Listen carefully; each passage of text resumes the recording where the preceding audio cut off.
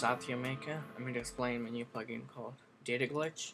So to apply the plugin, you go to Effect, Robite, Data Glitch. So this is really self-explanatory.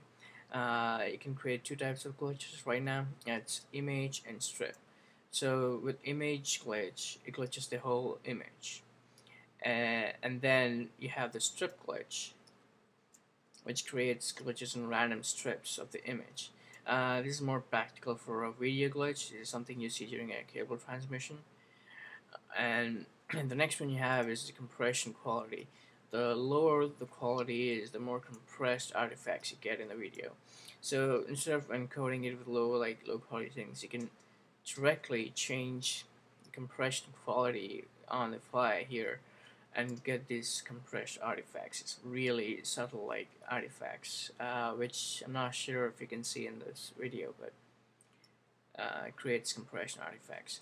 And the next one you have is the size of each strip here. The bigger the strips are, the bigger the glitch pattern you get. And the next one is seed random.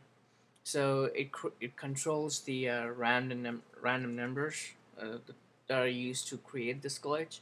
So if you have a still image and if you want to keep the glitch pattern going in different directions, all you have to do is animate this seed random. If you animate this, you can see it creates different glitch patterns automatically. And then you have the remove gray regions. It's really minute. You see some random gray spots. Sometimes it happens during decompression. It just removes those by default. And the last one is force alpha. If you have an alpha channel in the source image, it forces the alpha of that image onto the final image. It's quite helpful if you have a text image, a text kind of thing where you have an alpha channel too.